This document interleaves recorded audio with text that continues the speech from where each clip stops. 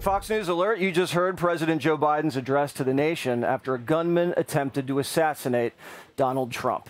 The current president said that Americans should not be enemies, we are neighbors, and he called for a moment of national unity, which are all great things to say, but you have to look at the president's actions. This president has tried to incarcerate his political opponent. And some of the things he said about him, being a threat to democracy and a dictator to life and an enemy of the state, really don't jive with the message we heard tonight. Trump just now landing in Milwaukee with his wounds still fresh. As you see there, descending the plane, Trump said he felt the bullet ripping through his skin. Something that said, take a look at what happened. Oh.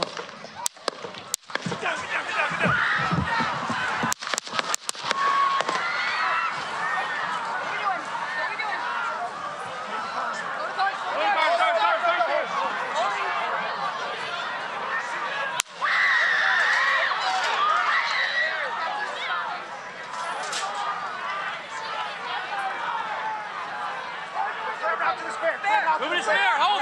When you're ready. On you. Ready? Move. Up. Move. Go. Up. Hawkeye's here. Hawkeye's here. Move it to the spare. Spare, get ready. Spare, get ready. We ready? Shooter's down. Shooter's down. Are we good? Shooter's down. Shooter's down. Are we good to move? Shooter's down. We're good to move. We're clear. We're Let's clear. move. Let's move. We're clear.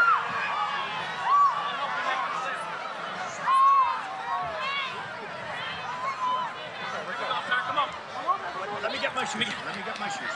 I got you, sir. I got you, sir. Let me get my shoes, sir. Hold that in your head, it's bloody. So we gotta move to the bus. Move to the bus.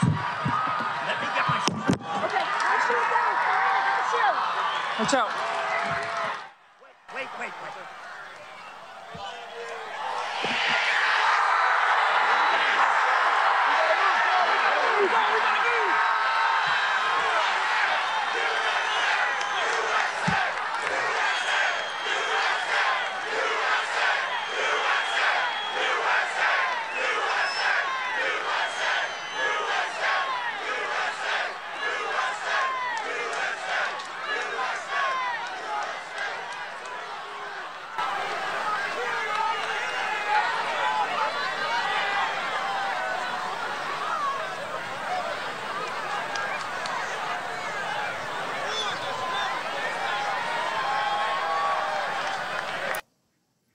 How'd this happen?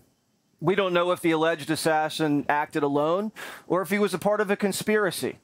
The FBI is telling us he was a lone actor, but we don't trust the FBI. We don't trust the media. All Americans should be skeptical about what they hear. Reagan's wannabe assassin was a lone wolf. JFK's assassin wasn't. He had help, and there was a cover-up. So our job is to be curious. This is the most serious assassination attempt in 40 years. How can a man climb a ladder onto a roof, mount a rifle, and unload 8 rounds at a former president from 130 yards? We'll have a full report on the shooter, Thomas Matthew Crooks, coming up. The shots came from the roof of American Glass Research. It's a company that we'll be investigating. Did the shooter case the building beforehand? Why didn't the Secret Service, when they surveyed the site of the rally, account for this building? Why weren't there counter snipers on that roof?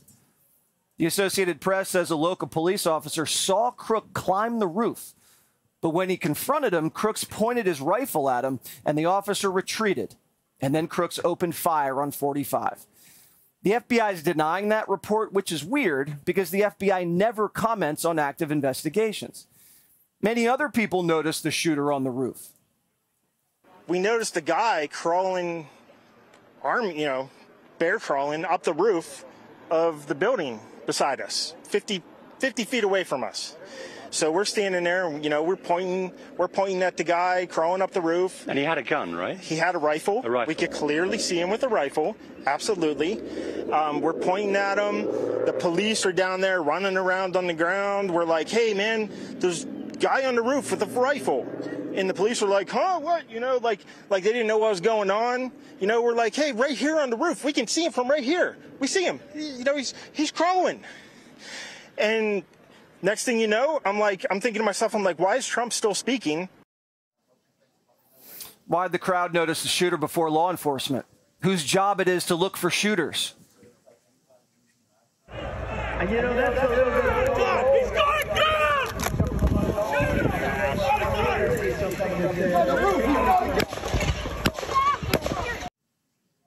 Multiple eyewitnesses told police they saw a man with a gun. How was Crooks able to fire 8 rounds at Trump before law enforcement returned fire? What did you see and hear? I noticed 2 officers that were looking for something or somebody. I was looking around myself and seeing a guy on top of one of the buildings go in between one building to the next, and went and told the officer that he was up there. And when I went back to my spot, I heard that people could still see the person from where they were standing. So I checked that out, and I went back to tell the officer that if he came over there, he could see them. And when I turned my back is when the shots started. Why did it take 8 rounds to ring out before somebody returned fire? Sources tell Primetime that the counter-sniper team that neutralized Crooks were Secret Service sharpshooters. But the Washington Post reports that the counter-snipers were local cops. Now, if that's true, why is the Secret Service relying so heavily on locals? And why did the counter-snipers who had their rifles trained on this assassin not shoot first? And why is the one agent's head popping up in the air? Why isn't he zeroed in on his scope? When the Secret Service descend on Trump, why'd they stay on stage for so long? If you listen closely, you can hear one of the female Secret Service agents completely confused.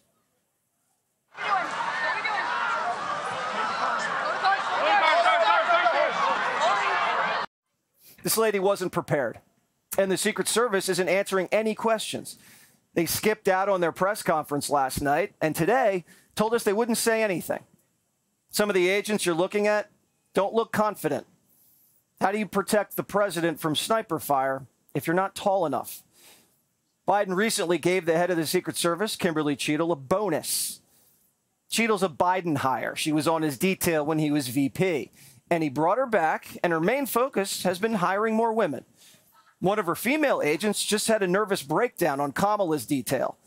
They covered up the cocaine in the White House, covered up for Hunter. Naomi Biden's agent had their vehicle carjacked. How is it that the head of the Secret Service hasn't tendered her resignation today? Why hasn't Biden fired Cheadle? Biden didn't fire anybody after Afghanistan, didn't fire Mayorkas after the border. Cheadle's got to go. And nobody can trust this investigation because the same people investigating this assassination attempt produced the Russia hoax, launched a coup against Trump, raided his house, and are trying to put him in prison now. Congressman Michael Waltz says reliable sources tell him the Trump team has been putting in repeated requests for stronger Secret Service protection. The Secret Service denied this claim, but Obama had sheaths of bulletproof glass shielding him when he was running for president.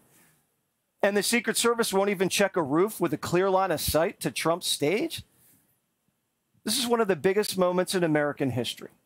We were an inch away from a live execution, and we deserve accountability, not a cover-up.